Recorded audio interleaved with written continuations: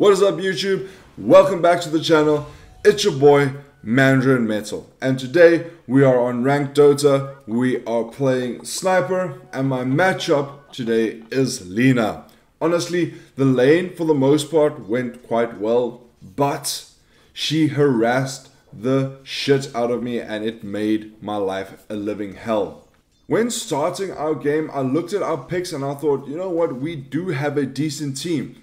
Going into late game, we have a decent team. We've got a PA that scales very nicely. We have Mirana ulti. We've got a Doom that can do some nice work, and you've got me and Avenge. So I honestly thought our game would go well, but the early game and the mid game was absolute trash. We had a toxic PA the whole game. Eventually I had to just mute the PA because she was just honestly flaming everyone for every little mistake that happened to her and also that was happening in the team, and it wasn't a fun experience. So my advice when playing a ranked game and you are facing toxic players, just mute them. Don't worry about them, just mute them and focus on your game. Try and connect with the team as much as possible. Now you can see here, I am fighting the Lina. I've got 6 1 charges and I forgot to use the 1 charges. If I had used the 1 charges, I probably would have survived and killed the Lina, but I didn't.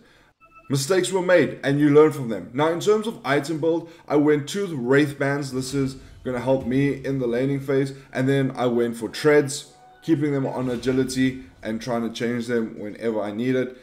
I decided to go help the PA at the top because she was struggling quite a bit. And I just couldn't stand the Lina's harass anymore. So with the help of the Venge, we do manage to secure the kill on the Pudge, which was nice. And the next item I do want to go for is going to be a Mask of Madness. This is going to give me lifesteal and it does give me attack speed.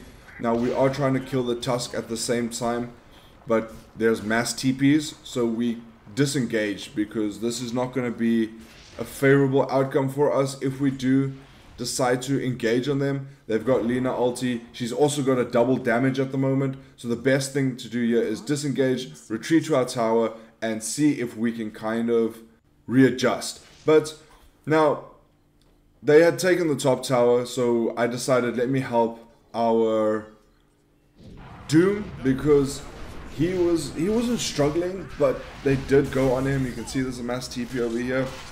Now I do have 10 1 charges.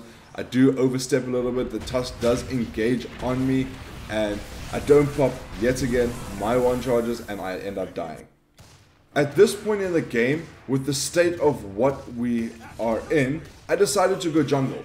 I had a Mask of Madness. I'm going Hurricane Pike next because I need to be able to get out of a bad situation, and that's just, the Hurricane Pike is just going to help me force myself out of a situation that I don't want to be in. But yeah, I decided to go jungle because I didn't have enough items. I needed some sort of escape because I don't have an escape. Sniper, as soon as you jump on him, he can do a lot of damage, but you can't escape, and that's why I'm going Pike. Now I do secure Dragon Lance, and before I actually finish the whole Pike, I do go Crystallis just because we were lacking some damage and the PA and the Mirana were very far away from our team the whole time. They were doing their own thing. Our pos for Mirana was farming like a carry, and this kind of made the game quite difficult. You can see now they are trying to engage on our carry, but we managed to secure a kill on the Pudge with this newly picked up Crystallis. The damage did end up helping. And now with Sniper, it's all about positioning. If you are out of position, you are going to end up feeding, and that's why the Void and the Lina made it quite difficult for me, because the Void would just jump in, chrono me, and you know, I'm out of the team fight. I can't do anything. And our PA ends up going down here. We weren't able to save her. I'm playing very cautiously at this moment because I don't want to feed any more kills. I'm just trying to make sure I can get enough farm that I can start dealing the damage that I want to deal. We do end up claiming the Aegis over here. Then our Mirana, she does ulti, and the Void jumps in, but he jumps straight into Mirana's arrow, which means we could kill him, and he completely misses his chrono. So we ended up having this massive team fight, and this was probably the turning point of our game. This big blunder from them, because I was able to secure Pike, and they weren't able to take much else from us. You know, they only secured our tier 3 tower. So I end up securing Pike, and then after Pike, I'm gonna go Maelstrom, eventually upgrading that into Milnir. With 3 heroes down, this gave us the opportunity to farm up some items and also just do damage control, set up some vision in the jungle. And you're gonna see here why I was playing cautiously and why vision is so important. Because if I had seen the Pudge coming, I probably wouldn't have pushed this lane, and he blinks on me and he ultis me. But with myself being sniper, the headshot damage, I was able to secure the kill on him. But the Lina came in from the side, and this meant I did end up falling. But with that, my team did respond.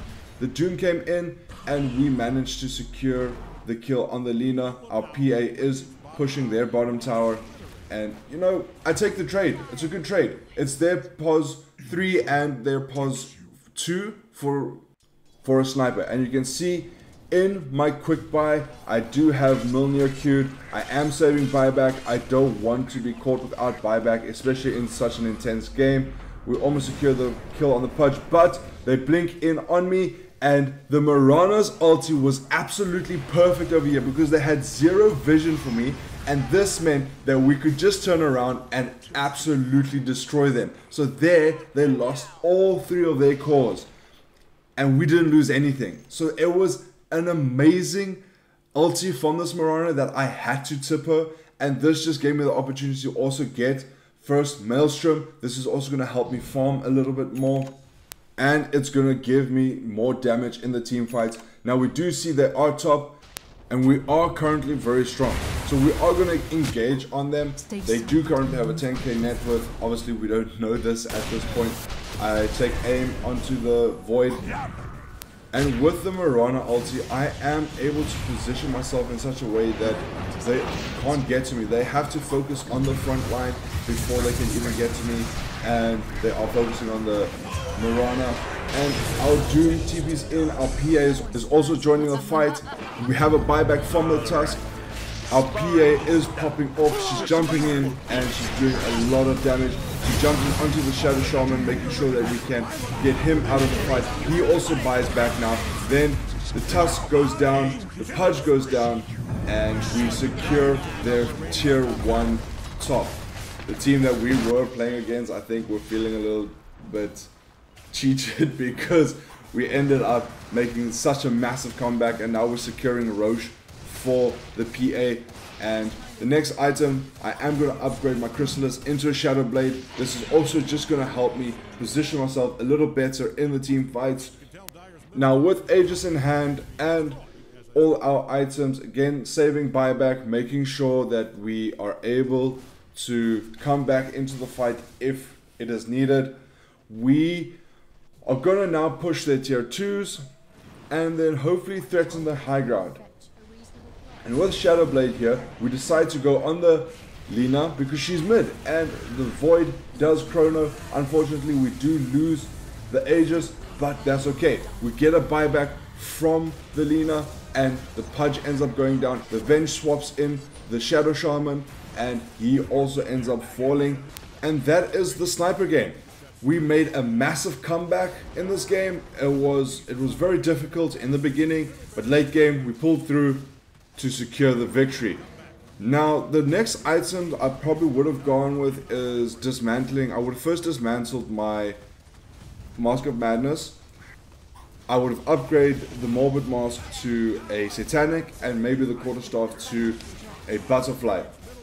This would have just given me more sustain and some evasion, making me more annoying to deal with. I could have also gone BKB, but that was our sniper game. and yeah, it was fun. I'm glad we won.